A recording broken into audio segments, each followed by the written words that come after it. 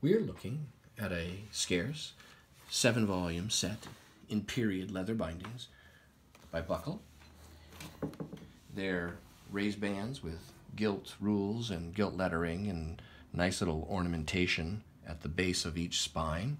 The top edge is gilt. The covers are marbled paper like so, as are the end papers of all the volumes. It's a very scholarly and nicely typeset book. It dates 1858 right here, published in London.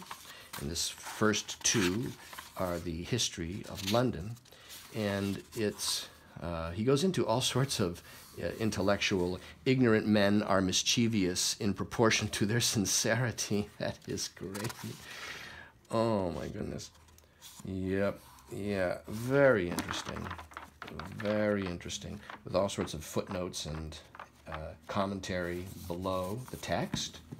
And so we'll put this one here like so, and this next one, they're all in this kind of condition. There is a bit of staining to some of the spines, as you see, but in my opinion, that just adds a sense of age character to the set. There is a tiny little chip at the very top of the headband here that's hard to see, but is there, and I want to just reveal it so you know. And this one here is like so. And here we are. I'll just show you each book briefly.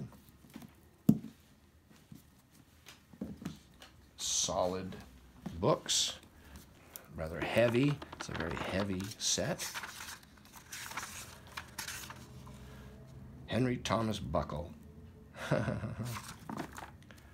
Witchcraft. Oh, right, that one went into witchcraft, the history of, here it is, history of witchcraft. He went into the history of pricing, condition and influence of women, Asia, Africa, the character of people. Yeah, this is very interesting. Okay. Commonplace book. There we are.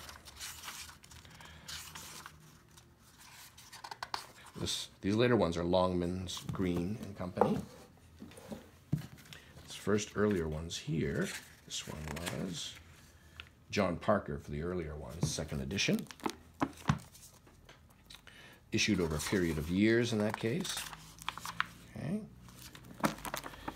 With an extensive, detailed index at the rear, tattooing, tea, just a couple random subject scenes: swords, syphilis, Sunday, smallpox, slavery, ha, jeez, silver, none in Ceylon.